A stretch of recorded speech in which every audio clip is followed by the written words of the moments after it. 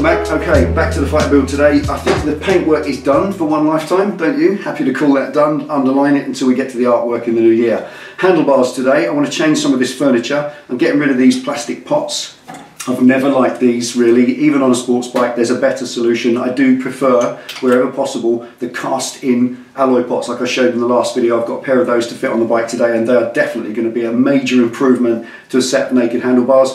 The two new master cylinders, I'm going to fit the brake and clutch. They have switches, obviously, in the new ones, the two tangs that stick out to put the wiring plugs on. That side will fit straight on because the loom gives me two plugs to put on. This side is not, it's a solid plug. So I'm going to snip that off, rewire the loom out here, take some of that wiring out, so there's a little bit of messing around to do with that, so I can plug it in. But once that's done, all plugged in, plumbed in, juiced up and working with the switches working, then that's absolutely fine. Then I can move on to other stuff, but I'm not going to bite off more than I can chew. I want to do a good job of this because the handlebars, well, that's your dash, that's your cockpit, isn't it? So let's get that right first and see how far we get. Welcome back.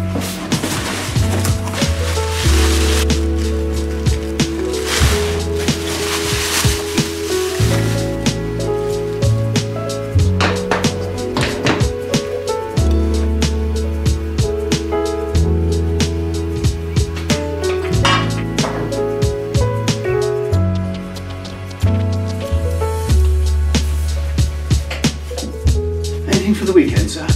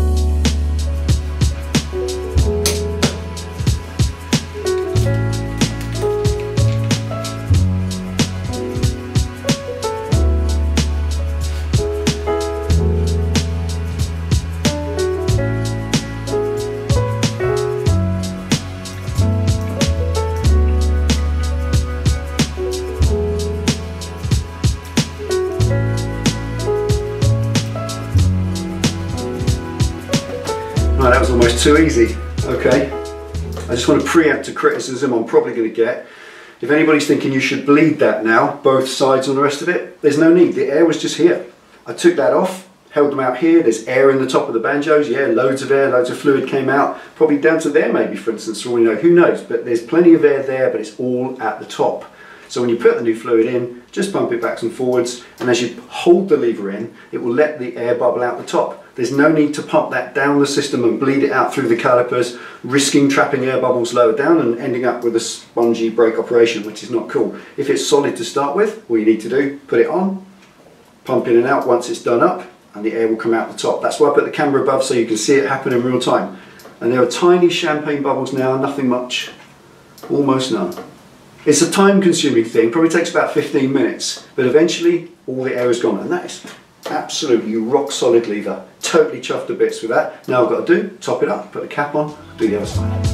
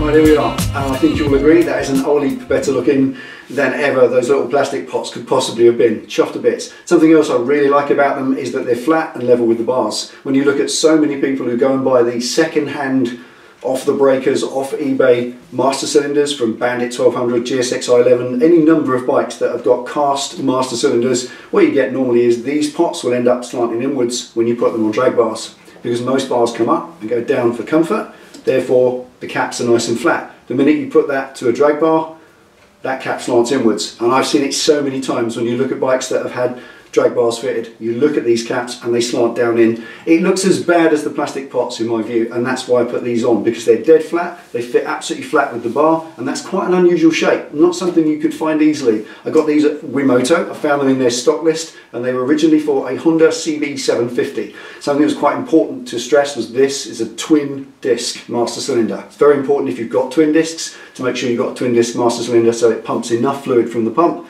down to the big fat calipers down below. Don't use a single disc master cylinder on a twin disc setup. That could be dangerous. Make sure you use the right one, and that is it. These are absolutely perfect. They're safe for the job. That one's a little shinier than that one. It's not the end of the world. I'll just polish that one up to match. Simple, that job done. Anyway, the next thing is the indicators in the end, so let's get into that.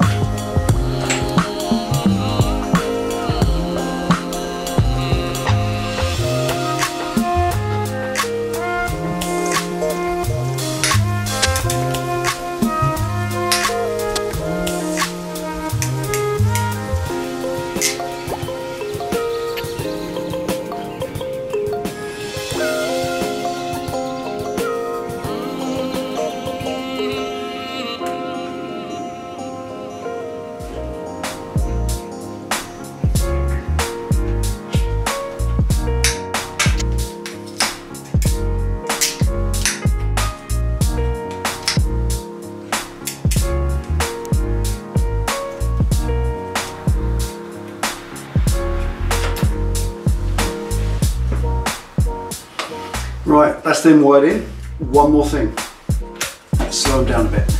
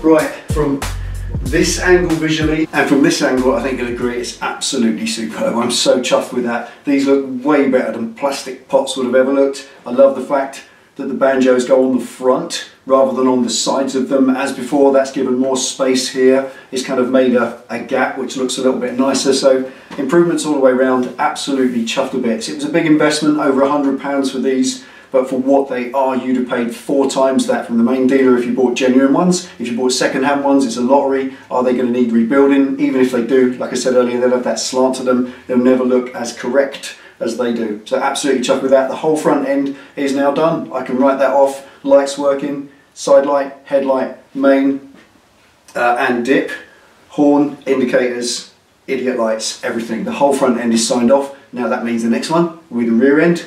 Put that on once it's completely finished curing, wire all the lights in, and could it be that close to a ride? Could it be? Dare we say it out loud? Okay, thank you for watching. Take it easy, ride safe. I'll see you for the next one.